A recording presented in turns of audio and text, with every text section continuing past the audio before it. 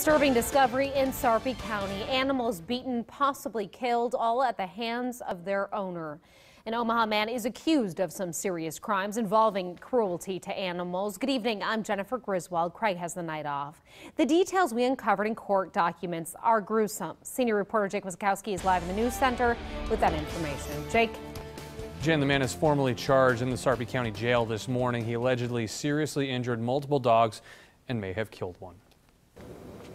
A domestic assault report leads Sarpy County deputies to investigate 43-year-old Jeremy Franks.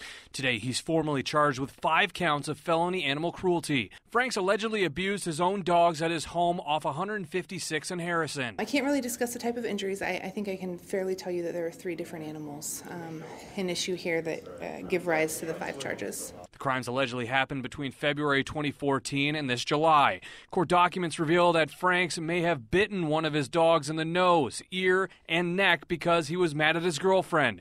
The sheriff's office said the dogs were found without water. One had BB pellets in its skin, and another had old fractures to its ribs and leg. Papers also say Franks may have tied one of his dogs to a tree with a chain so tight that it couldn't swallow and caused the dog's eyes to bulge out before it died a short time later.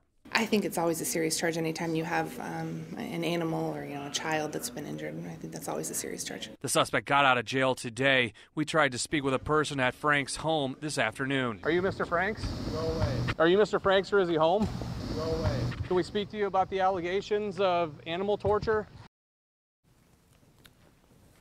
Franks posted $1,000 to get out of jail today, or 10% of his $10,000 bond.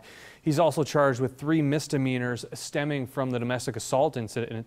If convicted on the animal cruelty charges, he faces 0 to 14 years in prison. His defense attorney wouldn't comment today. Reporting live in the news center, Jake Wazikowski, KMTV Action 3 News.